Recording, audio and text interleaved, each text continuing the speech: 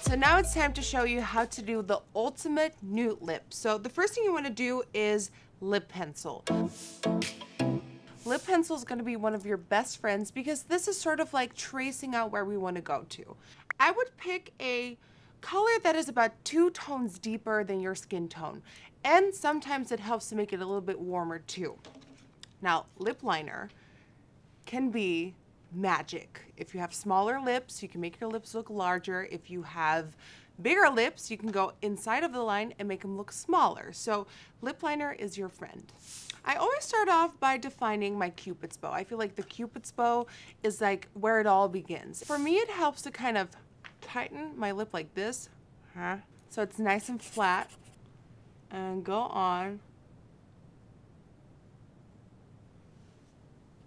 and create your first C shape. So I always go a little bit above my natural Cupid's bow because I'm all about the fullness. Again, if you have bigger lips and you want them to appear smaller, go inside of your natural lip line. Other side.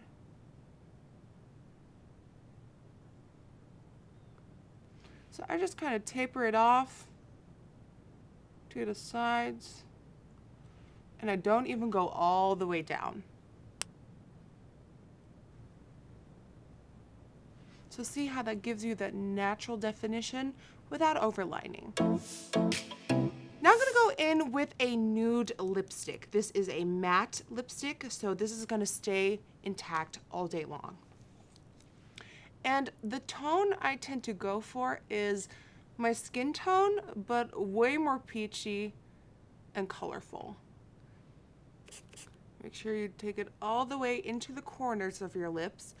I do a little me. That's how you reach that corner, baby. So for the top lip, you do a smile. Now, once you reach that corner, you go, oh, go in that corner. It's all about creating tension on that lip, so it's nice and tight and flat, so the product goes on without any wrinkles. So now it's time for gloss. And you might ask yourself, hey, why would you do lipstick first and then gloss? Why not just gloss only? Putting your lipstick before lip gloss will make it last all day long. So the gloss, there's a trick to a gloss. If you want your lips to appear a little bit fuller, apply the gloss a little bit over that Cupid's bow. So the same thing we did with the pencil, you want to do the same with the gloss. So right here on that line where you drew the pencil, see, shine is wet, and wetness reflects the light, so it's gonna appear fuller. You definitely don't need a lot of gloss if you just have that top right there nice and shiny. A little bit right here on the center of the bottom lip to catch the light and reflect. Boom.